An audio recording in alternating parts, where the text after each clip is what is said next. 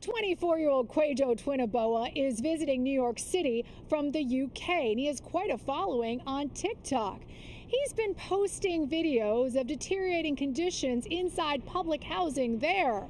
Some of those videos have over 1 million views. He says conditions inside New York City public housing are just as bad, if not worse. You're getting so much attention. Yeah, I think, do you know what it is? I think the attention is because people are shocked that they're realizing people are having to live in these conditions. 24-year-old Kwejo Twinaboa is a public housing tenant in the UK and uses his social media following to expose conditions inside public housing where he's from. This is one of the bedrooms that I'm stood in now, and I'm going to take you around the rest of the house. He says he's in constant contact with members of parliament and even has meetings with the Secretary of State for UK Housing, which is like the HUD secretary here in the US.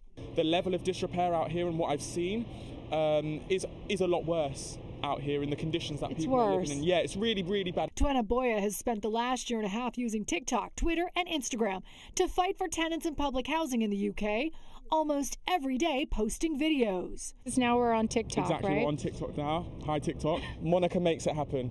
Pix 11 News caught up with him in Astoria, where he's visiting friends and family. We're talking about New York City here. We're talking about London, two of the most richest cities in the world. I don't think it's an issue about money, because if they really cared, they would fix it. I think it's priorities. From exposing apartments with mold, sewage problems, collapsed ceilings, to rodent infestations. We don't have as much rats as is out here in New York, and I've seen loads since I've been here. His goal, he says, is to continue to shame bad landlords and government agencies to do what's right.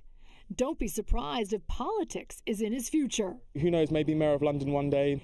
And he says he'll be back here in New York City in just a few months, and he'll continue fighting for families in the UK. If you want to see his continuing coverage, or if you have a story for us, you know what to do. Just reach out to us at Monica Morales TV on Facebook, Instagram, or Twitter. And now, TikTok.